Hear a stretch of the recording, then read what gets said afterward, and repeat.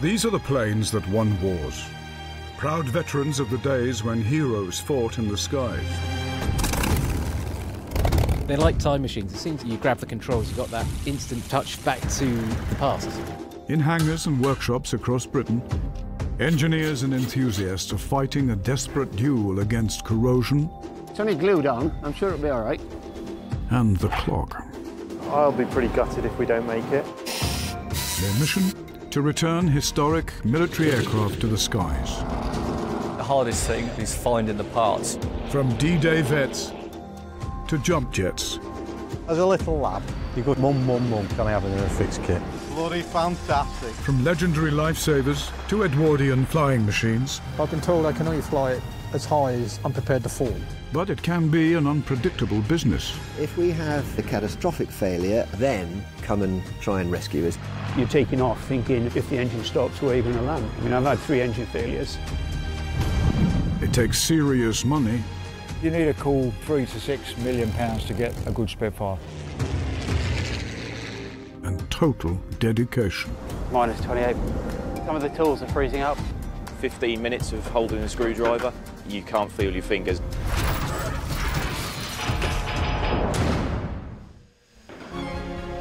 This time on Warbird Workshop, the unique fighter. It's exceptionally rare, being the only one on planet Earth at the current time.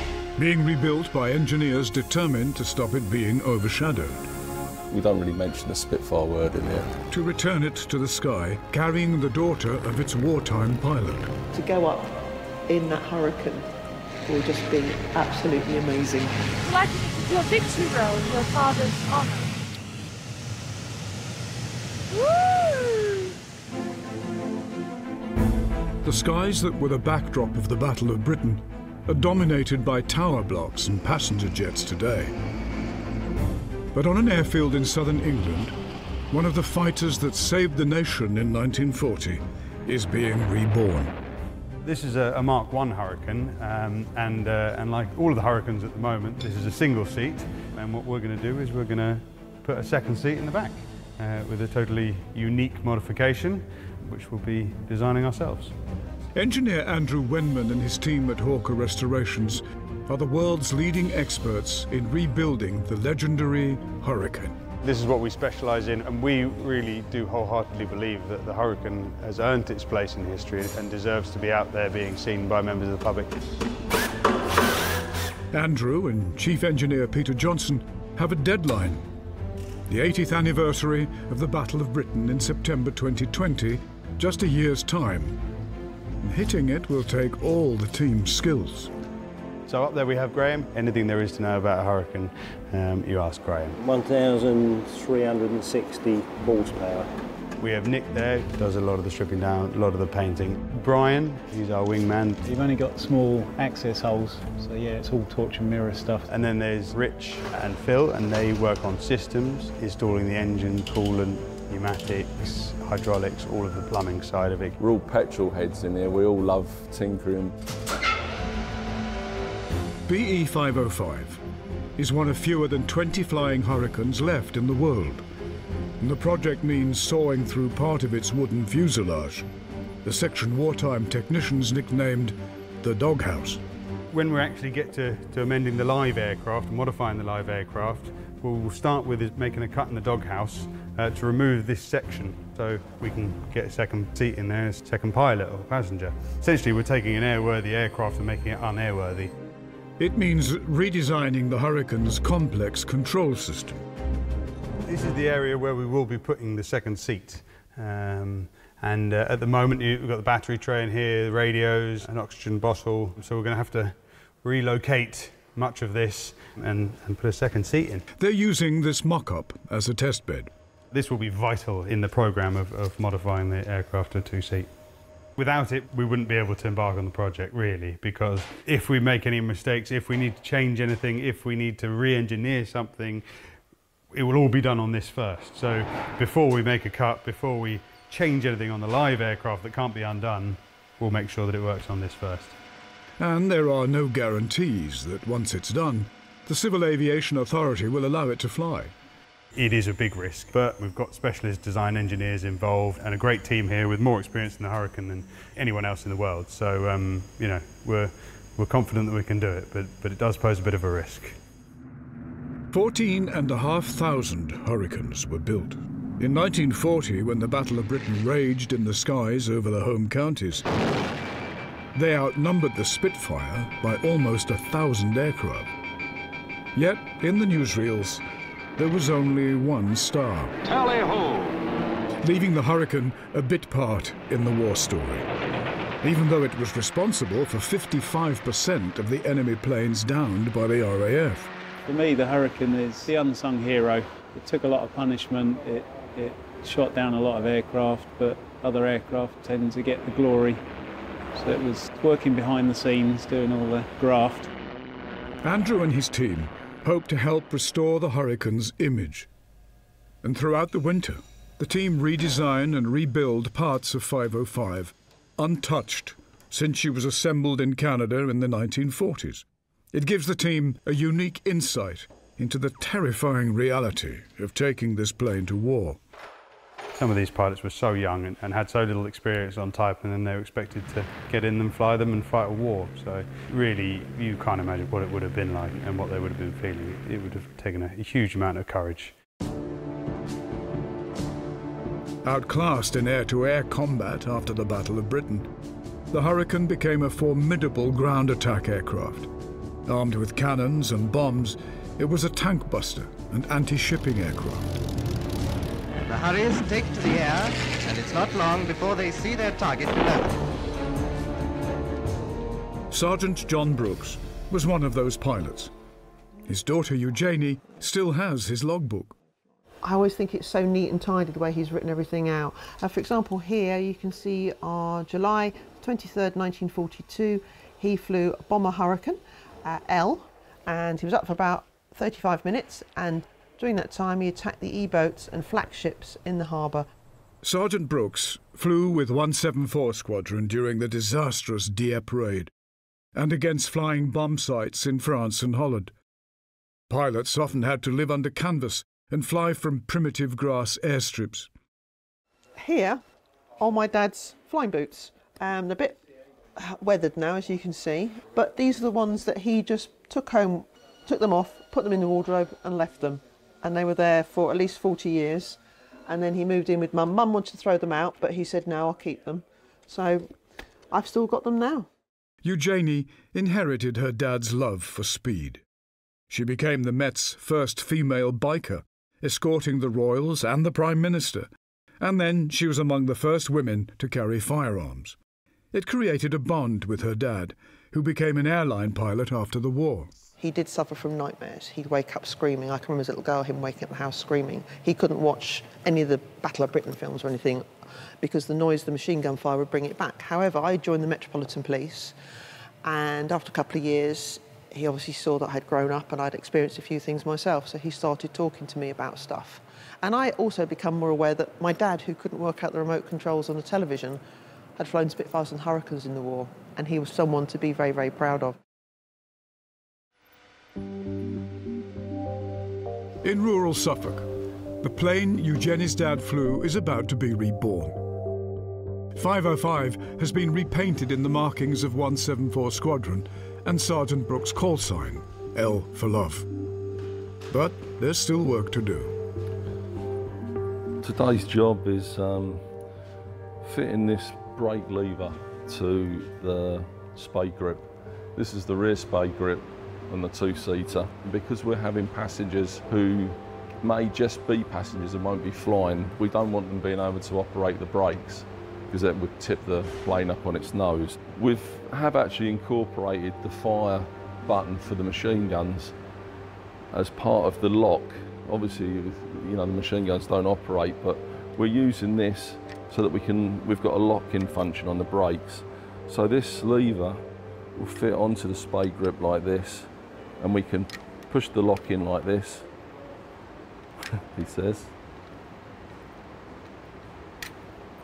And that will stop the operation of the brakes. The team have access to wartime spare parts. The rest, they must make. We've tried to make the aircraft as authentic as possible, so where we could use original components, we have.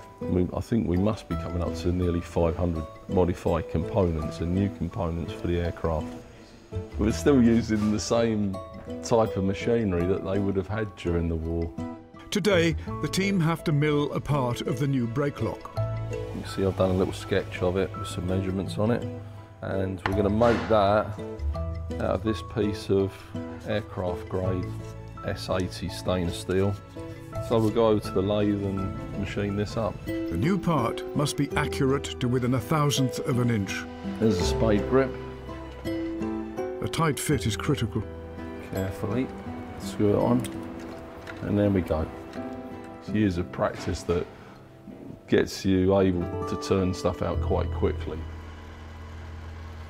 That screws into there, and then the handle should slide on there, like that. Tomorrow I could be welding. The following day I may be making pipe work up for an oil system, and it's all one-off stuff. And the company is very lucky that they have all these different trades to hand on the shop floor. There isn't really any jobs which we can't tackle. There you go, perfect.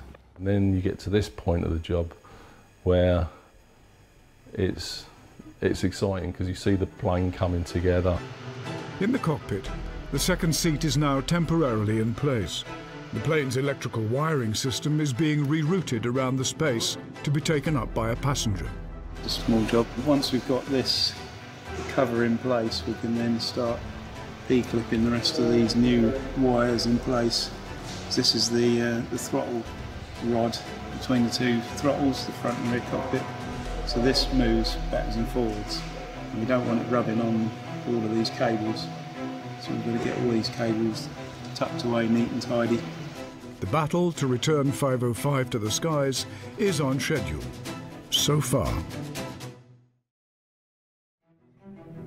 It's September 2019, and on Elmset Airfield in Suffolk, the rebirth of Hurricane 505 has taken a big step forward.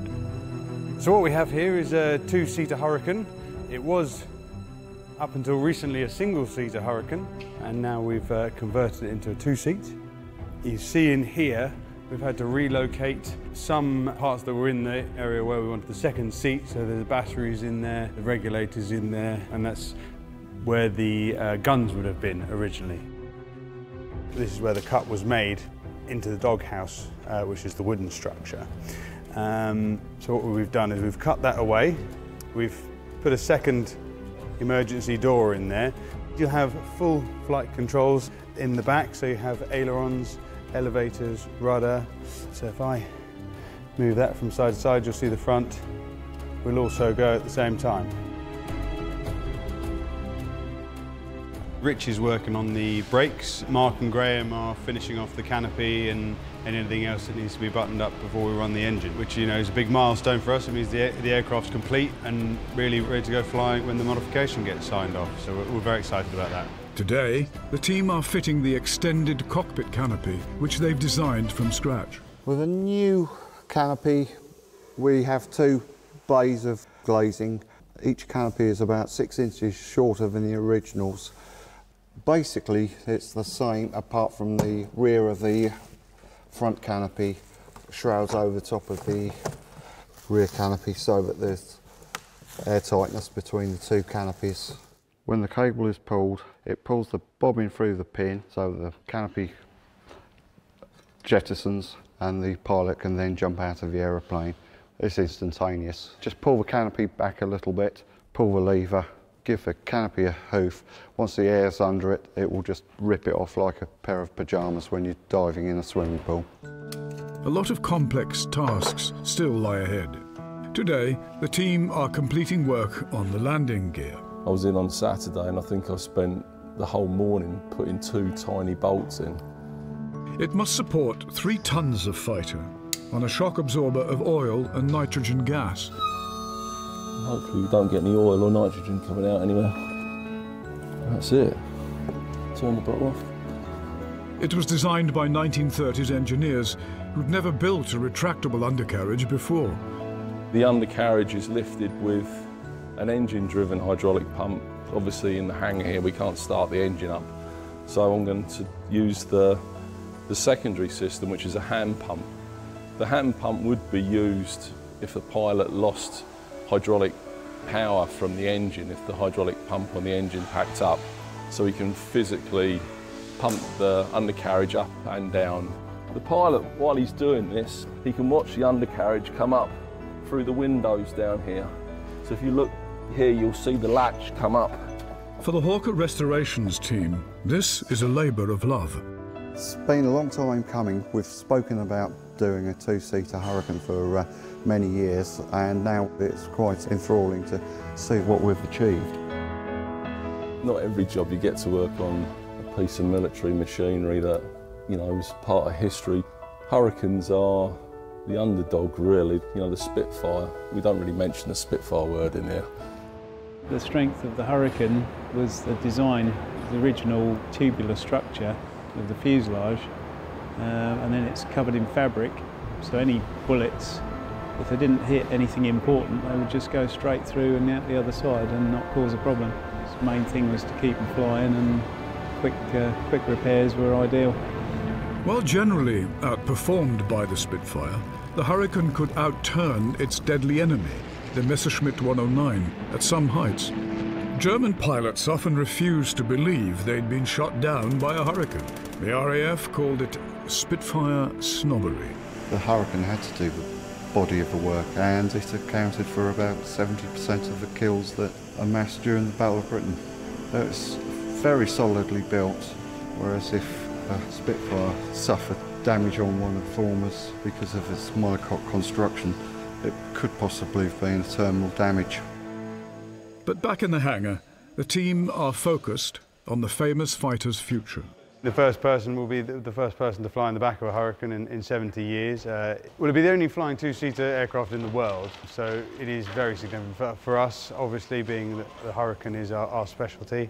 The historic value of it and what it did during the war, so people will be able to actually fly in an aircraft, you know, the general public can experience what it was like to fly in a Hurricane. But 505's future relies on the Civil Aviation Authority signing off, one of the biggest modifications to a Warbird in years. Hopefully there's nothing too bad that could go wrong. If the CAA have any concerns about any of the parts we've already put in deep within the structure, that would then cause us an issue, but we don't expect it to, because the stress engineers have been through it and they've signed it off already. If the vital approval isn't received, 505 could be grounded before its first test flight. The team are nearing the end of months of work. This stage is Hurricane 505's first big test. So it's early November and we're final preparations for having an engine run. Mark and Graham have been working on getting the aircraft finished off, the canopy on, fuel, oil, coolant, etc., and getting it all ready to run this afternoon. That'll give us a chance to check all the systems are functioning, that we don't have oil leaks, coolant leaks or anything else. Many of the Hurricane's vital systems lie behind removable panels. It meant servicing the plane in the field was a simple task for its ground crews. Very easy. There's only 3 fasteners.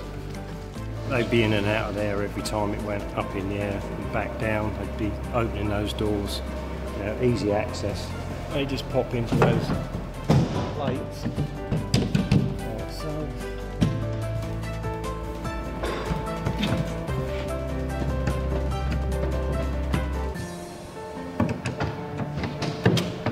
That's it. Done. There's a few system changes that are happening, so we'll be testing those out as well, make sure they've worked. In the grand scheme of things, they've been relatively minor, but the fact that we're running the aircraft means that it's complete. So it is one of the big milestones we've been aiming for.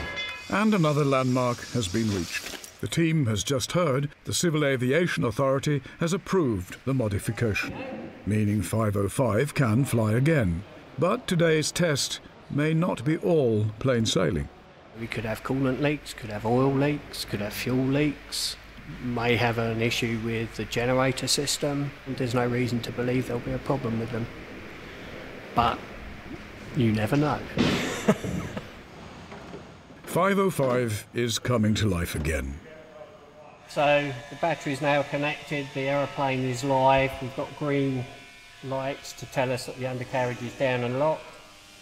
This is a generator warning light which will go out once the engine starts, and we're just doing a final check now to make sure that all the electrical systems are functional. 505 is going to be pushed out into the open air for the first time since they started the conversion 2 years ago. The team know the engine was okay then. When we use an engine in a newly restored aircraft, it would have just gone through a full overhaul, all new parts where necessary, stripped down right to the bare bones and built back up again, and they're not actually run. So this one's been going for 150 hours. You know, it has been flying. So that makes life a lot easier. We know the systems work, we know the engine works. But the team are about to hit a problem.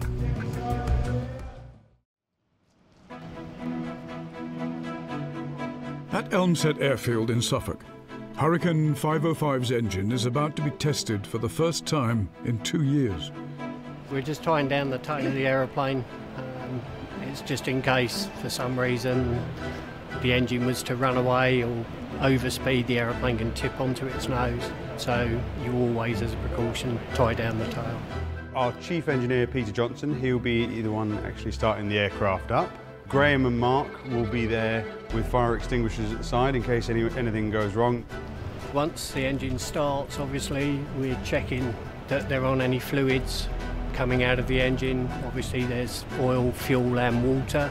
Once the system's pressurised, it's always possible that something could fail, and obviously we station people around the aeroplane to check for that, because we may see it before the guy in the cockpit does. Fingers crossed everything goes to plan. We like these to be no drama. All clear? Clear. Clear.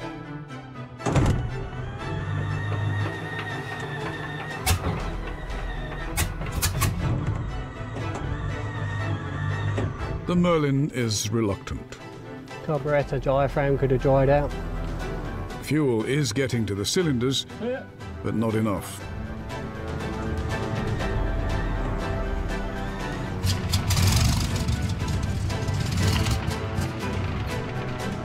Suggest we got an obstruction in a fuel pipe somewhere then, but I can't see how because the pump's pumping it through all right.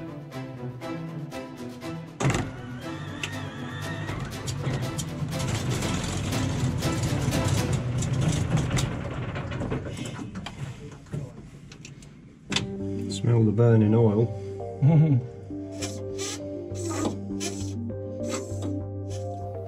It's part of the delight of restoring old aircraft. If it was easy, everyone would do it. All right, we're going one more time. Go now.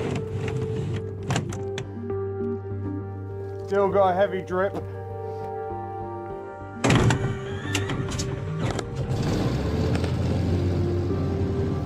It could be an issue with the carburettor when they overhauled it. We won't know until we've investigated.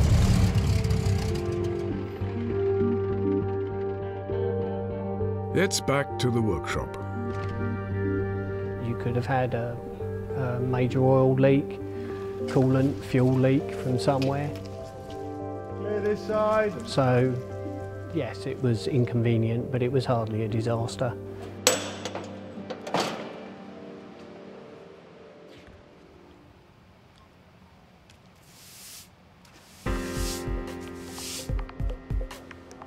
It's February 2020, and Hurricane 505's engine problem has been identified. The engine was running too lean. The fuel mixture from the carburettor wasn't correct, so we've made an adjustment, and that now matches the engine, so problem solved. They are now on the last stage of the restoration. It's putting the spinner cone on the front. Today, another major hurdle must be cleared, the compass swing. Are you ready for us to push, Graham? 3, 2... All aircraft must, by law, have a compass to allow the pilot to navigate. Run it up as far as we can, then adjust, then we'll have a greater degree of adjustment on the next one. We're adjusting the aircraft instrument to read accurately. We want it within about 3 degrees, really. Go back to you a bit, Graham. But the new metal added during the conversion is affecting the magnets in the compass. 3, 2, 1. Whoa! I reckon that'll do you. Well, we just keep checking all the points on the compass. A smidge more. I think I've got it asked about. It was diametrically opposite. For Andrew, it's a frustrating operation. Back by about 1 degree, sorry. Okay, hold it there. They should be south. Yeah, that looks spot on, actually. All Warbirds must earn their keep. Built for £4,000 in the 1940s, 505's now valued at £2.5 million. And 100 miles away in Kent, she's attracted the attention of one of the UK's biggest operators. Golf Alpha Victor, begins information Delta QNH 1017.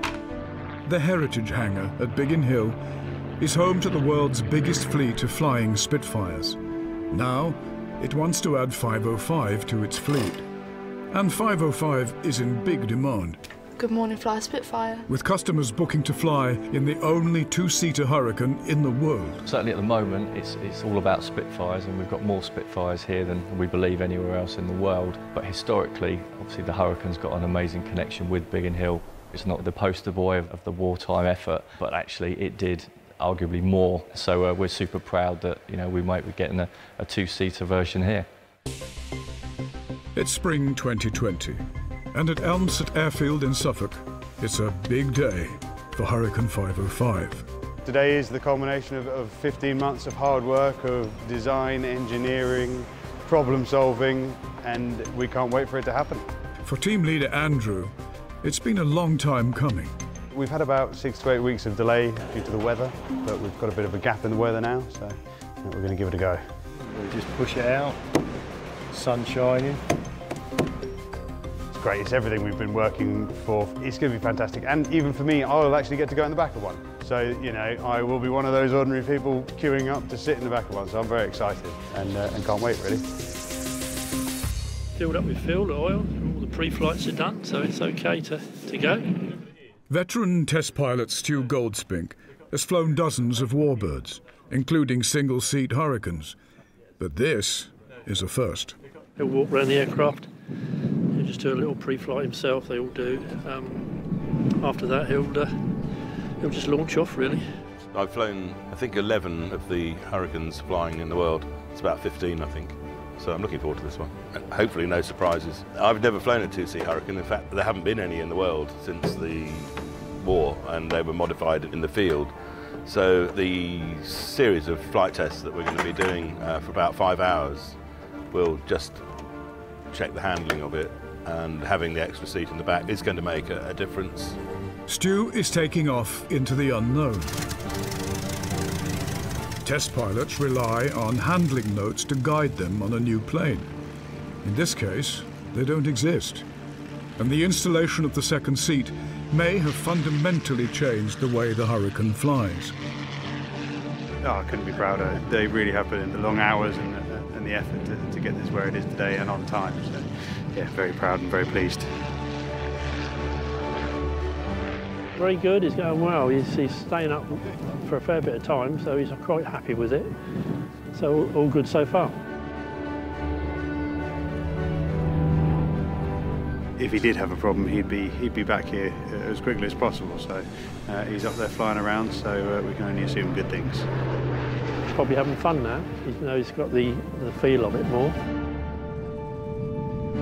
505 has made it back after a 10-minute flight over Suffolk. Time for test pilot Stu to deliver his verdict. The canopy doesn't really shut, right, and seal. Try it now. Yeah, it just has a gap in it, in the air. What else? There were no red lights to begin with, but they came up. Put the wheels down, back up again, and they came up. Okay. So, nothing to do, nothing to do there. Very Hurricane-like, yeah. All went well, back safely, couldn't ask for more. It's funny with the seat in the back. Okay. Do you want that? Or you're going to jump? No, I'll be right. I'll just jump down. Okay. The old technique. and I went to 240 miles an hour. So Behaved yourself. and it's fine. Yeah. The air on slide. They're nice. Same Yeah, yeah. Can't tell any difference. In fact, if anything, they're slightly better. But Oh, maybe. there you go. Maybe. Couldn't have gone any better. I mean, the aircraft has taken off, landed safely. The pilot was very happy. The handling was good, and he said possibly even better than it was before. So well, it couldn't have gone any better. We're so pleased.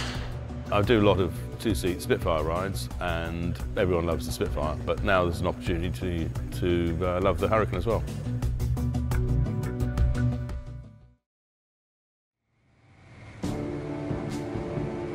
It's September 2020, 80 years since the Battle of Britain, and at one of the UK's most iconic air bases, a lone Hurricane is on her way home. 505 is reporting for duty as a passenger plane in time for what will probably be the last anniversary experienced by the survivors of the feud, the fighter pilots who beat the Luftwaffe in the skies over southeast England. It's a fantastic aircraft. It is the only one in the world, the only two-seat Hurricane flying, and you can see there the aircraft is really not distinguishable from a single seat. It's just got an extra part in the canopy at the rear there. Other than that, I mean, when it's actually flying, you really can't tell the difference. Can I pass this one down to you?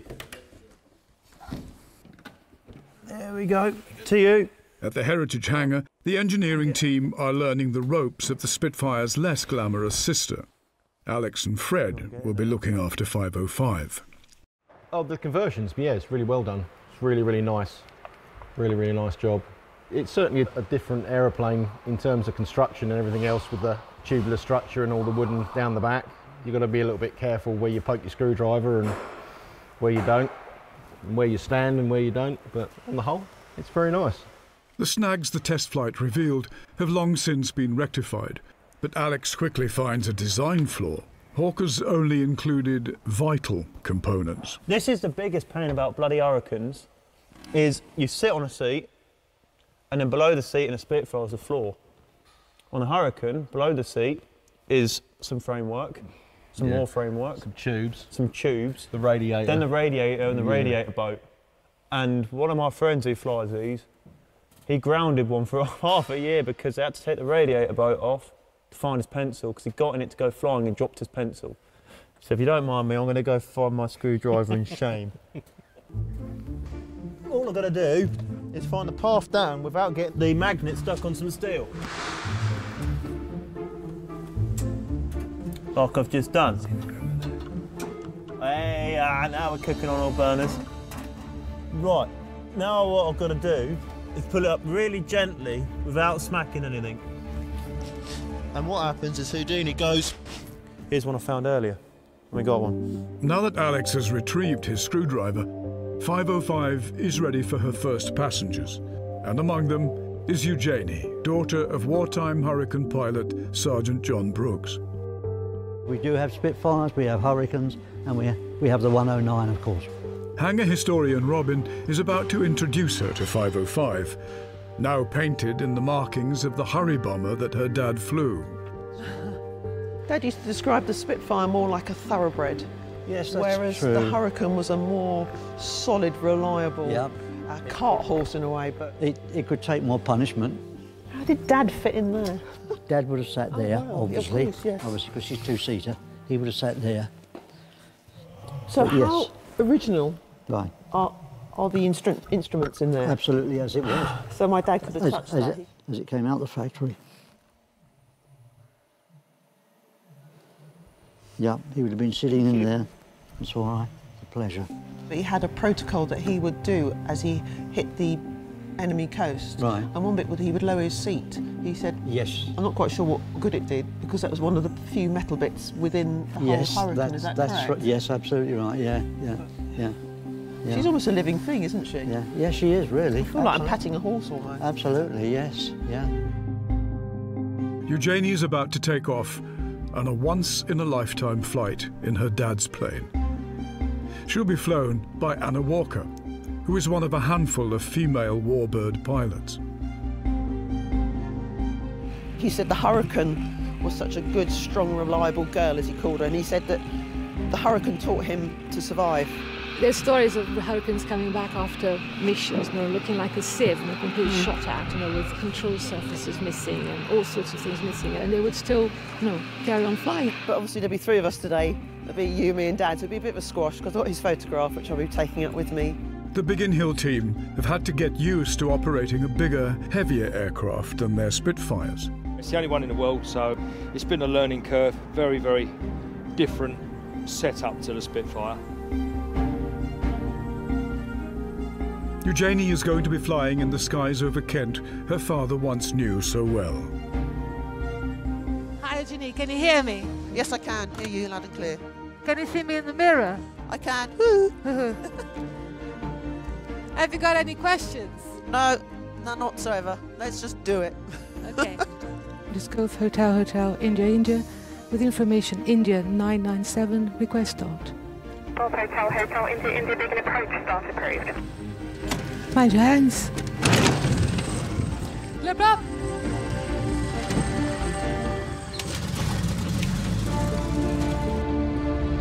Oh, the smell of her is gorgeous. Oh my God. What about that? Perfect. Go for India, ready for taxi. So the forward visibility is not brilliant, is it? No, but... On the ground? No. That's why I'm weaving from side to side. Oh, I see. Yeah, my dad said that you have to go from side to side because the nose is so high. Yeah, and so if you look at the rudder pad, you see the way they're moving? Yeah. So what I'm using is a thing called pneumatic differential braking. Look how close to London we are. I know, is that Canary Wharf over there? Yeah.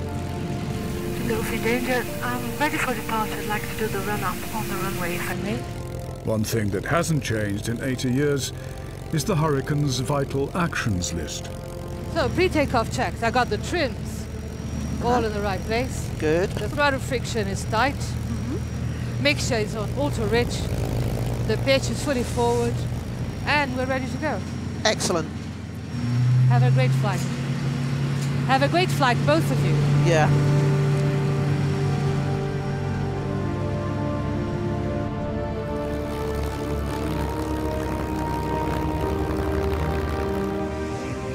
Wow. Just going to wind it up.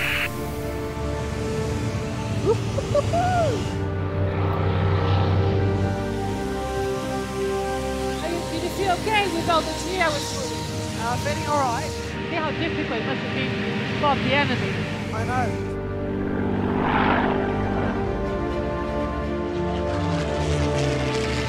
Okay, Ginny, the brake is coming up. I'm going to brake sharply to the left. Yeah. I'm all with you.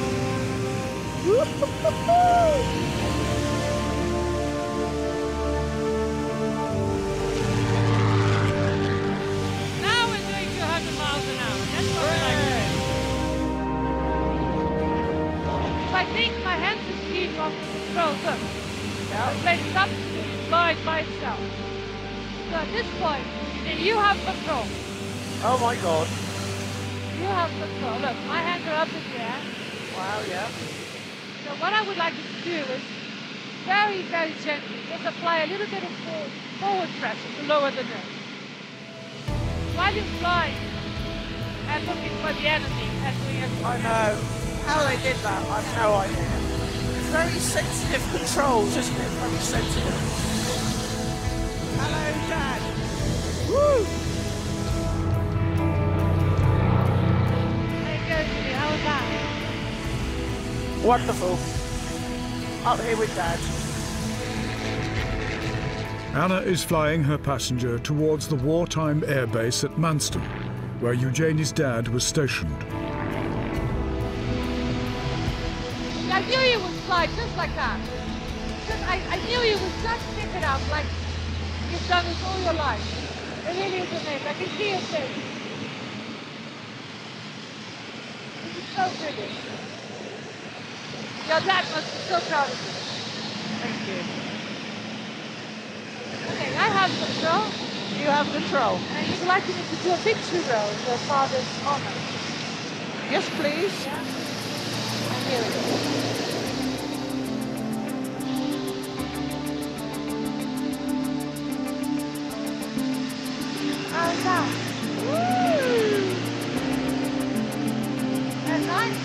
Brilliant.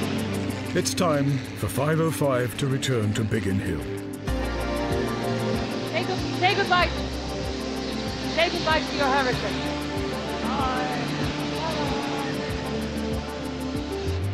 The undercarriage is going to go down now, okay? And Julie, I'd like your hands and feet away from the controls now, okay? Yeah, okay. All the way.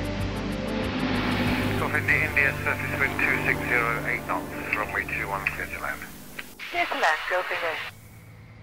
Landing a hurricane requires pinpoint precision. And sometimes, even the experts have trouble.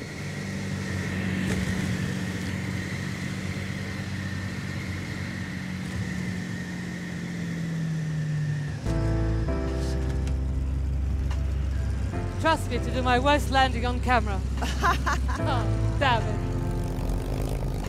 Now I can relax. Woo.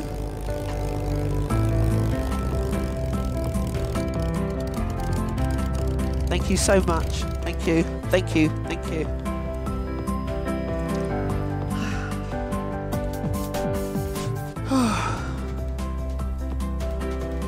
Eugenie's friends and family have come to share her experience. It's been a flight to remember. It was amazing. Absolutely amazing to fly in Dad's airspace.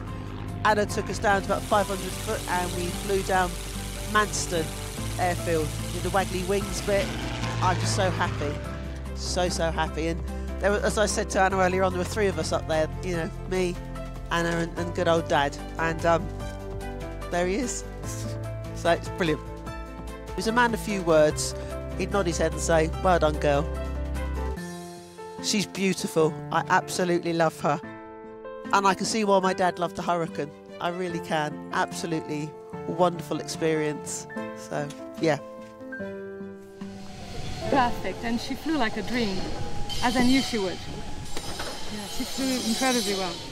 Seeing a Hurricane once more on the apron at Biggin Hill is equally moving for the hangar staff. I love having the Hurricane back at Biggin Hill. It is such an important aeroplane for this airfield. Everyone associates with the Spitfire, understandably, but it is just as important as the Spitfire, if not more. They did a lot of damage to the Luftwaffe, more than any of the Spitfires did. There's a lot more of them. It's symbolic with this place. There was far more Hurricanes here than there were Spitfires. A nostalgic flight back in time doesn't come cheap at up to £5,000 an hour. But for many, it's an experience that's beyond price. A chance to fly in the slipstream of the men who took the Hurricane to war. I am so very proud of my dad, but not only of my dad, but all of his mates who didn't come home, who died so young.